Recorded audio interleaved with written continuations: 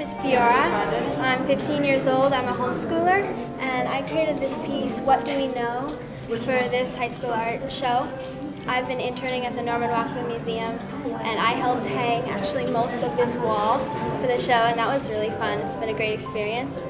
And I created this piece, originally it was just a doodle. I was just in my sketchbook, just kind of a stream of consciousness, what was on my mind. And then I really liked it and decided I wanted to make it into a piece.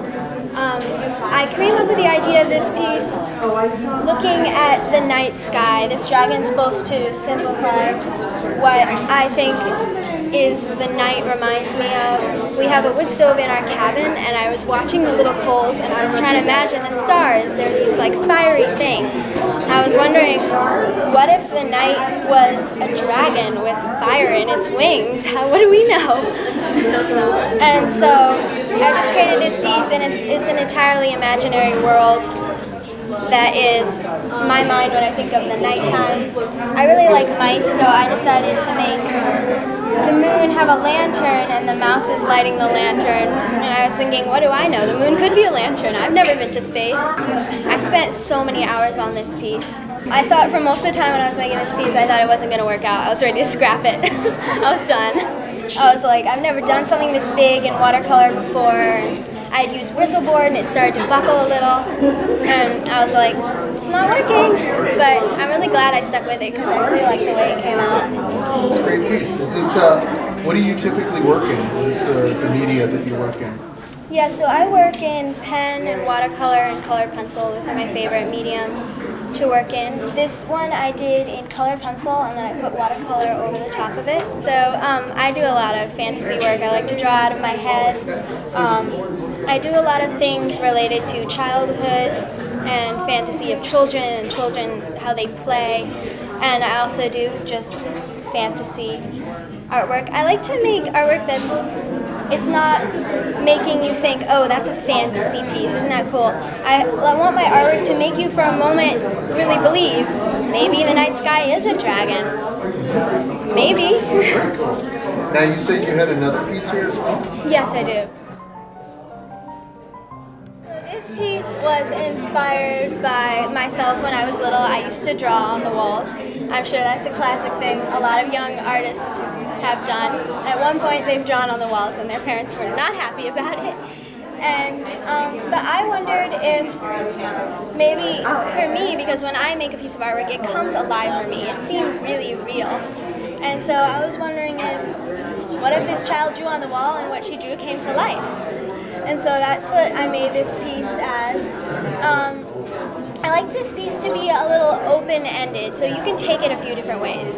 It can be like, what this girl drew has come to life, but she doesn't know it, or maybe she does know it. You can take it as she's a lonely child, and so she draws herself some friends.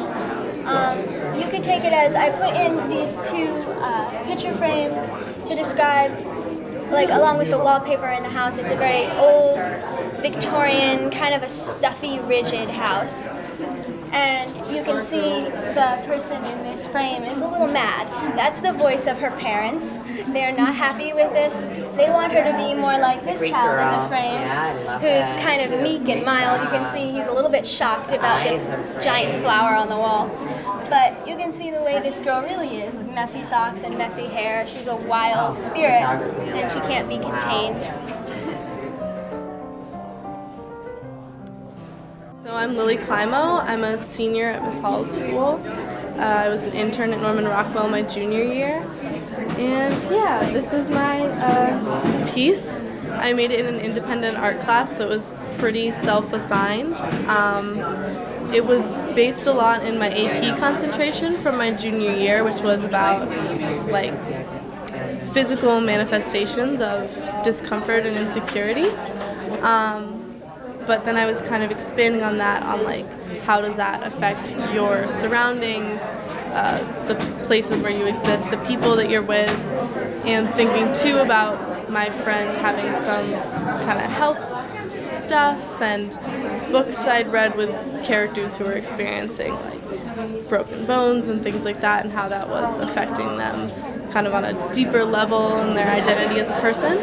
So I have been working 3D like this since September 2016, building things inside of boxes, but this was the first one where I kind of didn't let the box be an entire frame and just use these 3 walls to open it up a little bit more.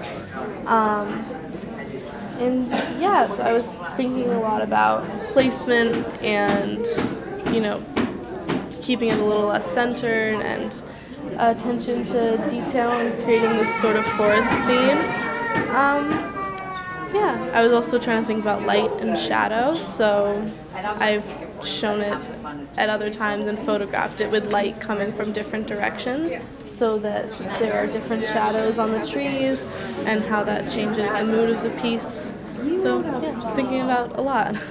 So it's kind of just wood that I found like in my basement and made into this sort of frame. It's not really a full frame, but everything else is paper, and I used watercolor and ink to color it, but I was kind of cutting the paper and leaving a little tab to fold it and glue it down, so it's all sort of suspended. There are a few like little rolled up pieces of paper to kind of build a support system, but yeah, it's really just the paper and the wood frame that I made.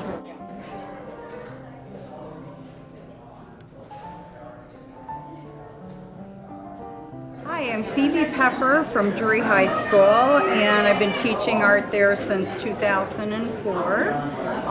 All the levels of art from intro to advanced, and today you're seeing some of our advanced art students that are doing hand building, artwork in clay, as well as sculpture, the Veiled Maiden here.